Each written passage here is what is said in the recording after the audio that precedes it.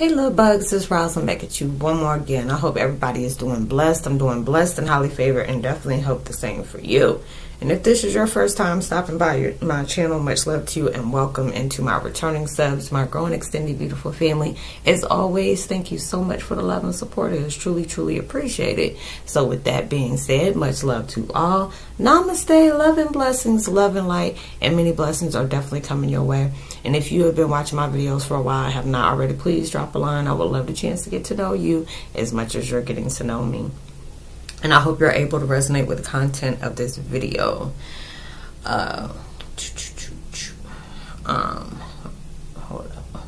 Okay, there you go. The video I'm doing today is called Twin Flame 101. Heyokas, nothing to lose is everything to gain. I know I seen that on the post that I had. I was looking for some thumbnails. And it was just like it was like nothing to lose me, everything to gain. I was like, that's pretty tight. I like that.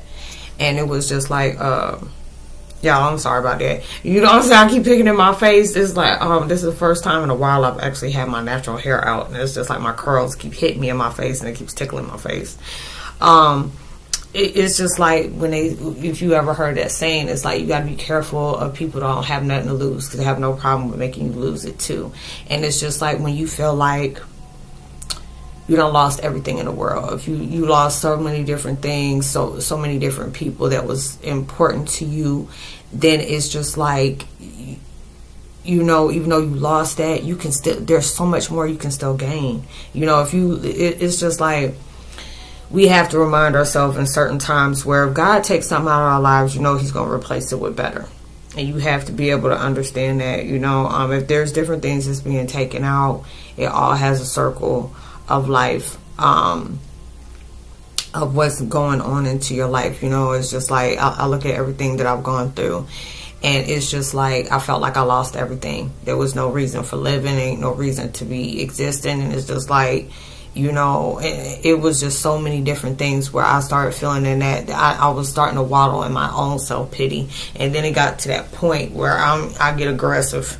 Again, you know, if I can get aggressive with other people, I can get aggressive with myself. And it was just like, you know, you lost so much into your life. There's so much more you can gain. There'll be different things that you know, it makes you, when you've gone through hardship after hardship, it will make you either look at life like there's nothing that can be good out of this, or you can allow yourself to say, I got so much power I can bring out of this.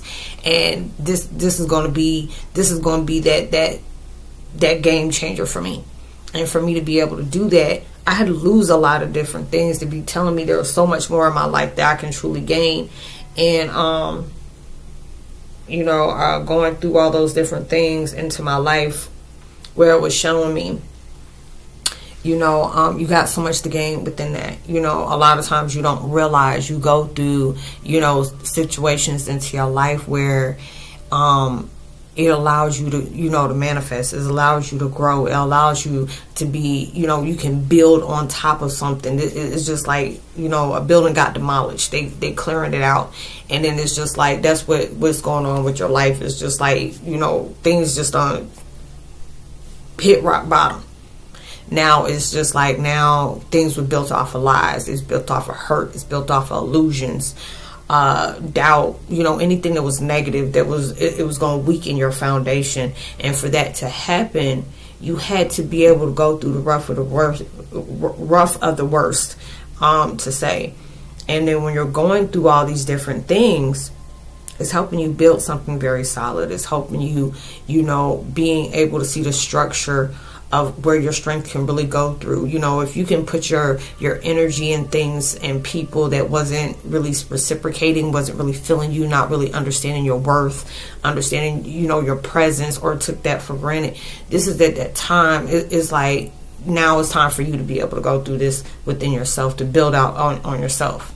You know, and being able to do that, you have a light within you. You have to recognize it's there.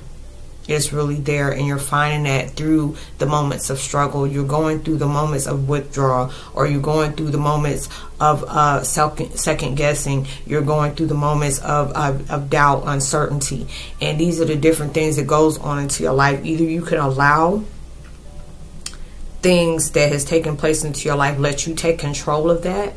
Let that situation that was only supposed to be for that moment, you know, you're your own plot twist, you're your own game changer. You know, you're the author to your story every single day, and every day starts a new page. You know, and you can allow yourself to still be in that same mind frame as you did yesterday, the same vibe you were in yesterday or even last week. Or you can allow yourself to see the things that happen on a day-to-day basis was a revelation of something that was teaching you. You can take control of better. You know, we don't have control of our lives, but we can have control about what we decide to do with it. You know, and it can be those different things. And it's just like, there'll be days where universe knows it's not going to be a good day for you. There'll be different days that, you know, you feel you don't be motivated. You can be sad, you can be depressed. There'll be so many different things that's going on in your life where that ego and fear want you to stay focused on that. Or you can use that fear to fuel yourself, like, you see what this happened to me, or whatever, you see this thing's going through, never again, because it's showing me I can gain so much from that regardless. You know, it'll be different times that maybe people didn't believe in you, or they seen that in you and they want to place that doubt in you, you know, and then it'll be just like, okay, I ain't got to prove this to you, even though you don't really have nothing to prove to them, but you're proving this to yourself. You know, you can give up. That's what the devil wants you to do. He's hoping you would give up, you know, and we done destroyed your life. It ain't nothing else you can do from that. That's what he wants you to think. That's what he wants you to embed that into your mind. But then it's just like, the God that we have in this world, you know, a lot of times he'll be placing cruelty on you to be kind. He'll have you in some kind of anger just to show you love. He'll show you some kind of hate just to be able to show you love. And those are the different things. It's like he went through it all the time. And it just, you know, it reminded me of, like, I was watching a movie the other day with Stigmata. It was called Stigmata. I didn't watch this movie. I don't know how long. It was with Nia Long, Ellen DeGeneres' wife. I can't remember her name. And the other guy who played off of Usual Suspects. And that was my movie right there. And Whoopi Goldberg's ex-husband. And it was going through that. And it was just like when they say, you know, you going through stigmata and stuff like that, you got to be, you know, highly religious. You got to be Catholic. You got to be this and this, that. And it was like Patricia Arquette, you know, she was I think she was atheist. So I didn't believe in God. But it was just like the messenger used her to show you don't have to always go by the character, always go by the book. If you're chosen, you're chosen. And it was like, what was the subliminal in that? He was like, you know, he was just trying to take that back. You know, whatever she had going on, it's like, I can't give it to you. You're full of doubt. I used you to even say the people that don't even believe in God, God believe in them. And we're using that girl for that witness to be able to go through that. She went through the puncture of the hand. She was like, well, you know, they showed God being punctured by the hands, you know, by crucified, you know, and it was just like, you know, so I couldn't have it. And, you know, I even show people, you know, you get those, you know, your birthmarks and stuff like that. You know, your birthmark shows the different things that you went through in life. And, you know, and there'll be different times I had flashbacks and stuff that was going on. I said I couldn't believe it. But then I'll start noticing different scars that I have, you know, on different things that I've been crucified for, you know, in different times. There will be certain times I can't even watch certain movies that have anything to do with crucifixion. I can't do it. You know, like I've been wanting to watch Salem Witch Trials and can't even watch stuff like that, you know, because it reminds me of different things that went on back in the day. You know, and it'll be different things where you feel like there is no way you can be able to do this because of so much doubt that has gone on into your life. You don't lost everything.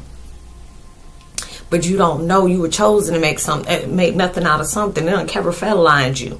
She was like, what do you mean Kevin Federline? Ain't nothing against Kevin Federline. I'm just going off of what Cat Williams said. He's like, you know, see how, you know, Kevin Federline got with Britney Spears back in the day, and then he didn't have nothing. He was a backup dancer. Next thing you know, he ended up having 2 kids by Britney Spears. He made nothing and made it out of something.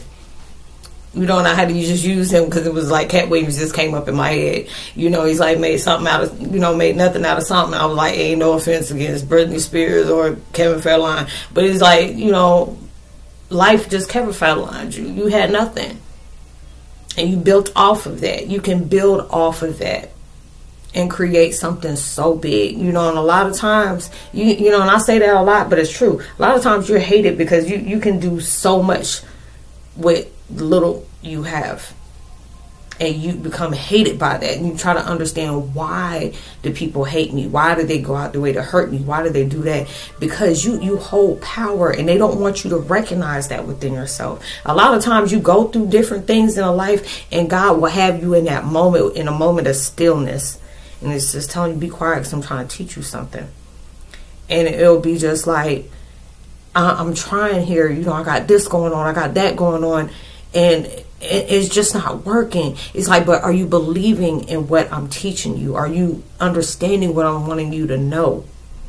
You know, you have the power in that. Your enemies are investing in you to not believe in that. But you don't realize I sent them enemies towards you for you to understand what they don't want, what they don't want you to uncover. And it's right there. You got so much to gain, even though it could have been snatched away from you. Whether it could have been what was all him, you know. But it was just different ways he learned to do it. It'll be the devil wants to make you feel like God don't want you to have nothing. He lies to you. He does this and this and that. Knowing he the whole lie.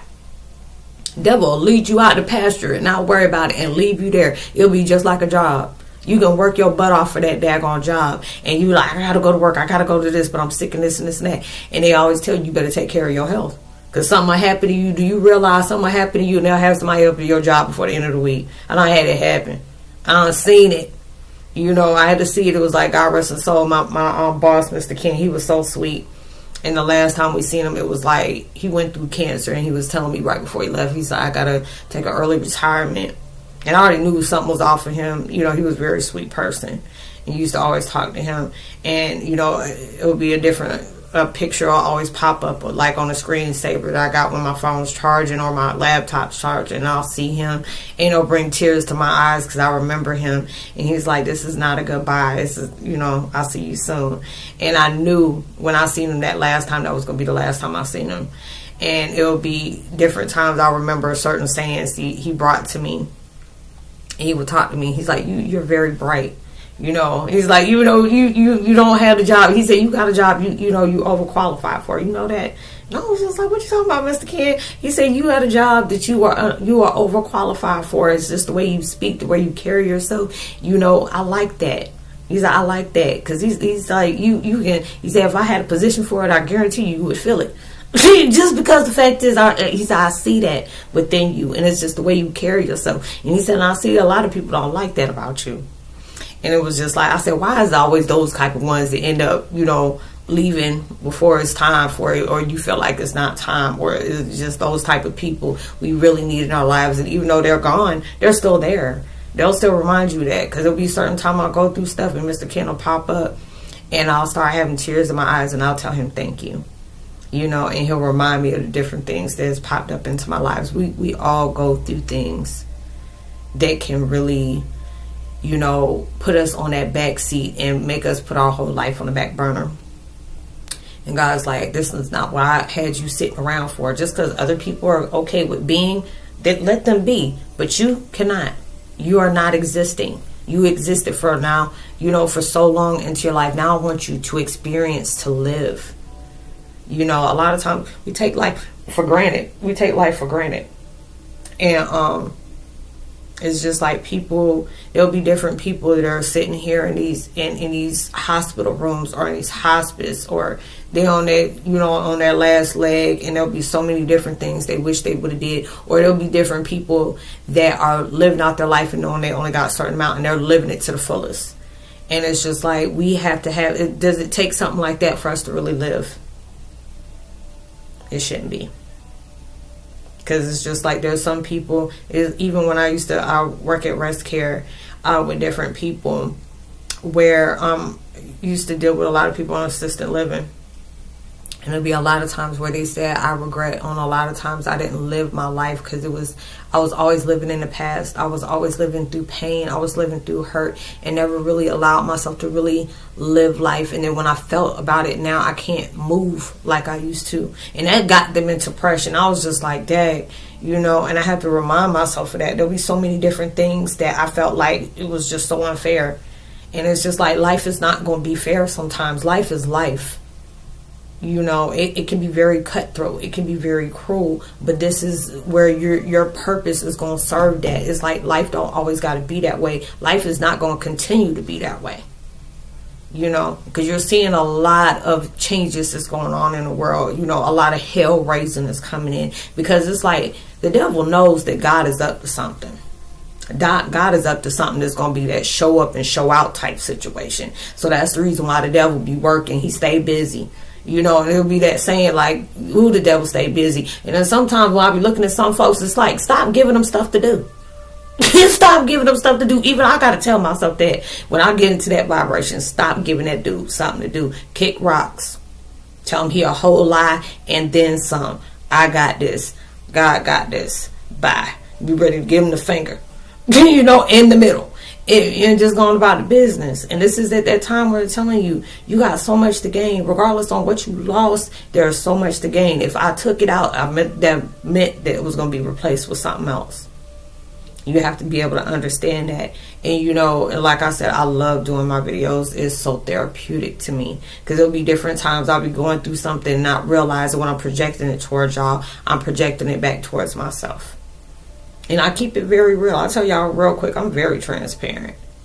You know, it can be loved, it can be hated at the same time, but hey, it's still there. You're going to listen to it. And it's just going to be out there. So I hope you were able to resonate with the content of this video. I would love to give a post notification shout out to Christine Flaherty. Much love to you, sis. And Carl Fruquet. Much love to you as well. And I'll talk to you. Well, you'll talk to me on my next video, or you'll listen to me on my next video. And much love to you. Peace.